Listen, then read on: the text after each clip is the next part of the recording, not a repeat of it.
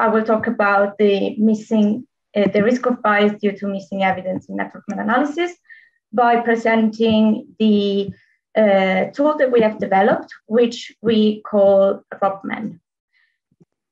So the need for this tool, and in general for something to evaluate the risk of bias due to missing evidence in network meta-analysis, comes from the fact that there are methods, as you're all aware, there are lots of different methods to assess publication bias or selective outcome reporting bias in pairwise meta-analysis.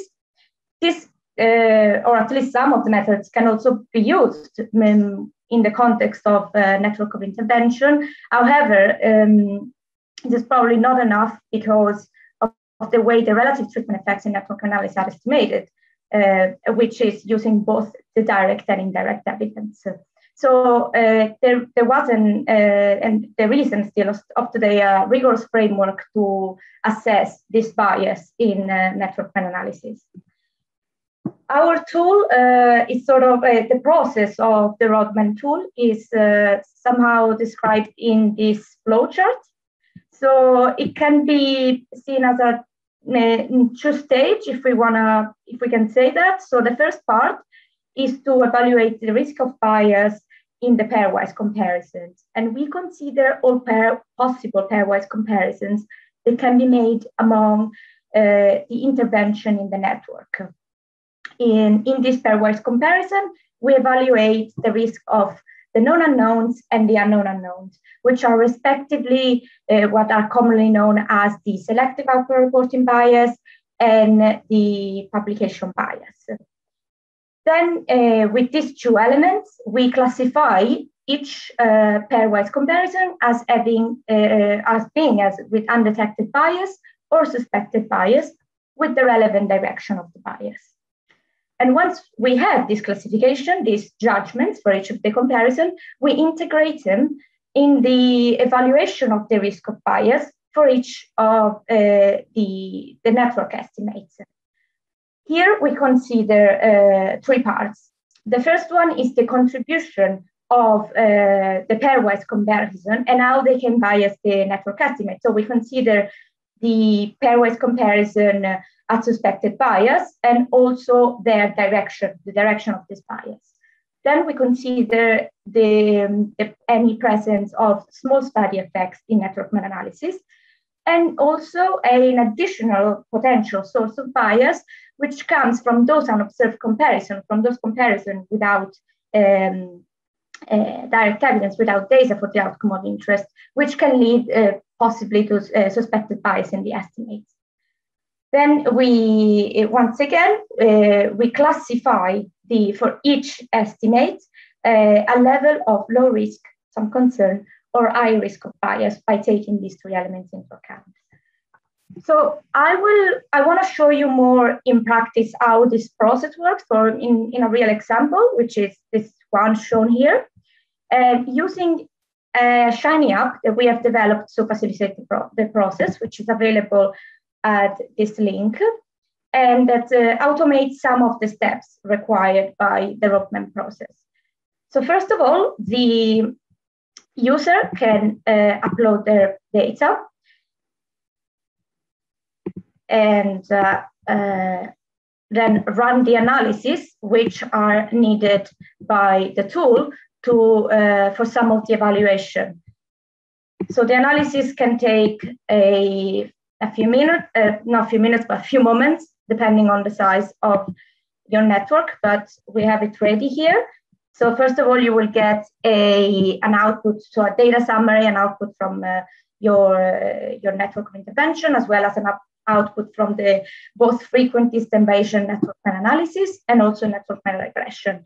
But what I really want to show you is what the output of our tool looks like. So the first output, the first part that you will get is this pairwise comparison table, where the pairwise comparisons are split into groups. The group of the comparison observed for the outcome of interest, which are essentially the one that you can, in a network graph, you can identify with the edges. And Then the indirect comparison, though the comparison that you don't see essentially in the network graph, are split into either unobserved comparison, which is those comparison for which you haven't found any studies in your systematic review, not even for other outcomes. So they are in a sense completely unobserved. Or there can also be unobserved comparison, which are, however, observed for other outcomes. So you have in your systematic reviews, you have found studies investigating this comparison, not for your outcome of interest, but for another outcome. However, in this example, we don't have any. So all the indirect are actually unobserved. The first two columns here also show you that in this example, all the studies identified, all the studies found, reported the outcome of interest. If there were, for example, for CCTA versus exercise ECG, some studies that did not report the outcome of interest, but reported other outcomes, you would have seen it by the numbers here. There would have been, instead of one, maybe 2 or 3 or more studies. So because of these two reasons that I've just described, the known unknowns, which, as I said, it's what's commonly known as selective outcome reporting bias, is essentially undetected for all of the observed comparisons. But what we can assess in this example for all of the comparisons, also for the unobserved, is those what we call unknown unknowns. So let's say the publication bias, the studies that are potentially missing, potentially unpublished.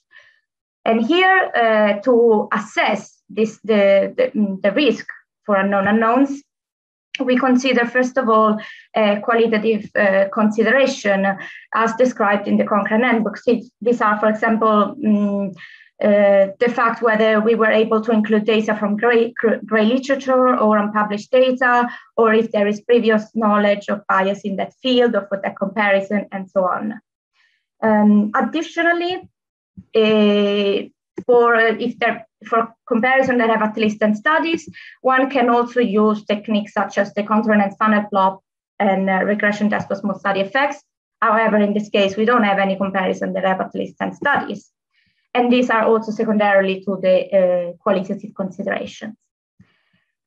Once the user has done these two parts, the known unknowns and the unknown unknowns, can synthesize the judgments by reaching the overall bias for each pairwise comparison, easily using the algorithm that is behind the Rodman tool by clicking this button here, or if the user doesn't agree, can also overrule the judgment. Once we have this, we can move to the actual main output of interest of the Rodman, which is the Rodman table, where we can then evaluate the risk of bias for each of the network estimates. Here, the network estimates are split into mixed or indirect, based on if they are estimating using only direct or both direct and indirect evidence. The first part is to consider the contribution of evidence coming from pairwise comparison with suspected bias, and how this bias, if present, how is this bias directed, if it goes towards one direction or if it's split in the two directions. So the user evaluates this by either saying, like in this case, in the first estimate, that the substantial contribution for bias favor the first treatment, or there is no substantial contribution from bias, because as we can see, 0% favoring first or second treatment, or it can also be, like in this case, balanced in the sense that it's split among the two directions. There is then, as I mentioned earlier, an additional risk of bias for the indirect estimates due to the fact that the absence of direct evidence for this comparison can lead to bias if the studies that are missing the studies are missing for reasons related to their results, their unknown results.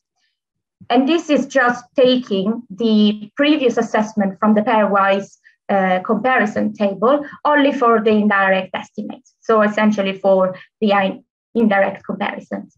Finally, we assess the presence of any presence of small study effects by looking at and comparing the estimate from the network meta-analysis and the adjusted one from a network meta-regression, which uses a measure of precision as covariate. In this case, the smallest observed variance. And again, we can we put our evaluation in this column. Similarly to the previous table, we then can reach an overall risk of bias for the estimate by using an algorithm which is at the core of the tool, which it can be done just by pressing. And once again, the user can overrule. So in summary, I've presented you the first tool or framework to evaluate the bias due to missing evidence in a network of intervention. I just want to say that this is also part of the CINEMA framework. That is the framework to evaluate the confidence in the network analysis results. The Shiny app is already available at the link if you want to use it. And if you're interested in more details in how to run the process and the evaluation, I understood I only had a few minutes to show you. These are available in a medRxiv preprint with examples and also referring to the app. Finally, I just want to thank all the collaborators who helped me with this project, and also thank you for your attention.